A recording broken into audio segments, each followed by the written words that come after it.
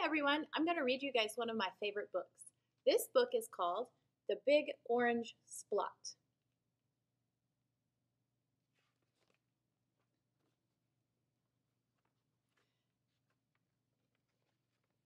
The Big Orange Splot.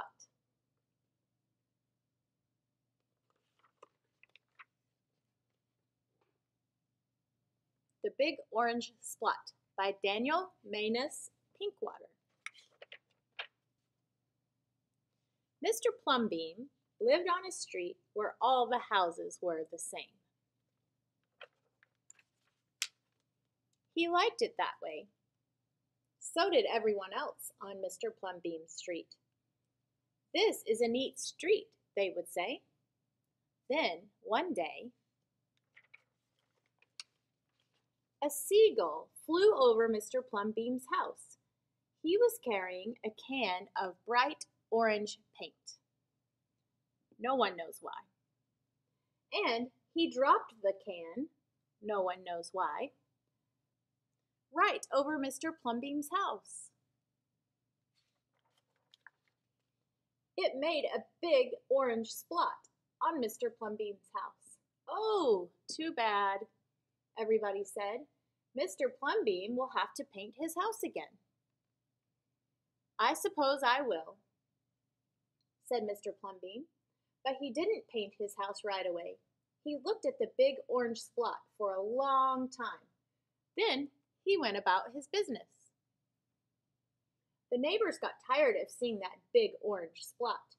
Someone said, "Mr. Plumbeam, we wish you'd get around to painting your house." "Okay," Mr. Plumbeam said.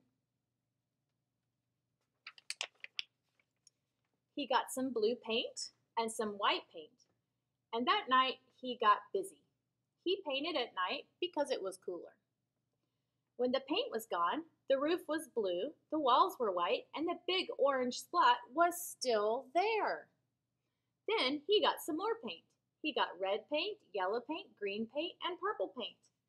In the morning, the other people on the street came out of their houses. Their houses were all the same, but Mr. Plumbeam's house was like a rainbow.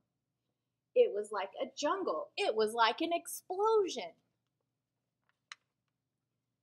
There was the big orange splot, and there were little orange spots, there were stripes, there were pictures of elephants and lions and pretty girls and steam shovels.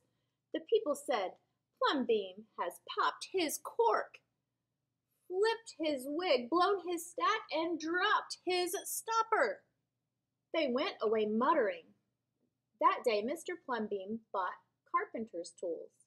That night, he built a tower on top of his roof, and he painted a clock on the tower.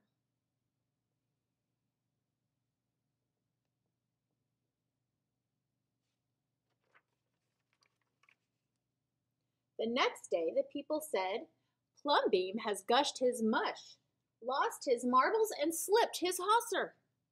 They decided they would pretend not to notice.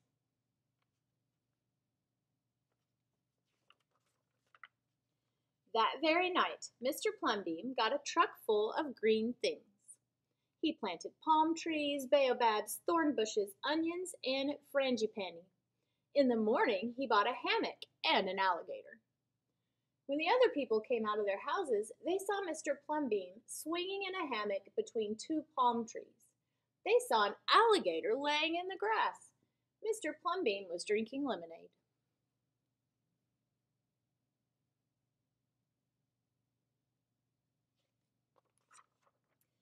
"Plumbeam has gone too far. This used to be a neat street. Plumbeam, what have you done to your house?" the people shouted. "My house is me, and I am it. My house is where I like to be, and it looks like all of my dreams," Mr. Plumbeam said. The people went away. They asked the man who lived next door to Mr. Plumbeam to go and have a talk with him. "Tell him that we liked it here before he changed his house. Tell him that a house on this street has to be the same as ours so we can have a neat street."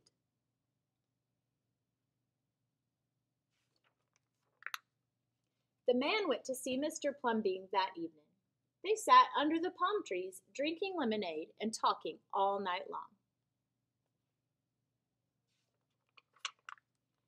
Early the next morning, the man went out to get lumber and rope and nails and paint. When the people came out of their houses, they saw a red and yellow ship next door to Mr. Plumbeam.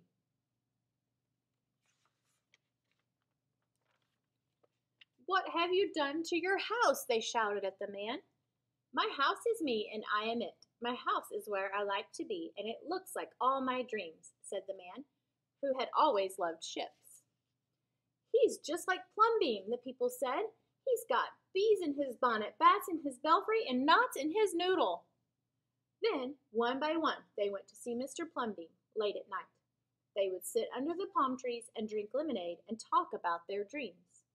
And whenever anybody visited Mr. Plumbeam's house, the very next day, that person would set about changing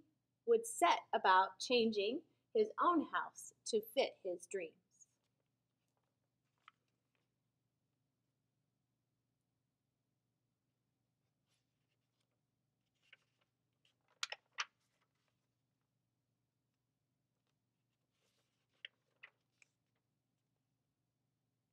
Whenever a stranger came to the street of Mr. Plumbeam and his neighbors, the stranger would say, "This is not a neat street." Then all the people would say, "Our street is us and we are it. Our street is where we like to be, and it looks like all of our dreams." For your assignment this week, I want you guys to draw and color a picture of your dream house. Remember, when you have an art assignment, you can draw your picture on paper and use markers, crayons, colored pencils, whatever you have, or you could use the Canvas app. I'll send a link to that. Or if you're in Seesaw, you could use the Seesaw drawing tool.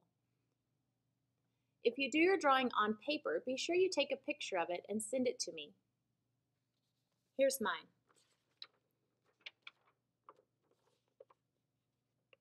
I love roller coasters. This would be my dream house. I could get up out of bed every morning and go jump on my very own roller coaster.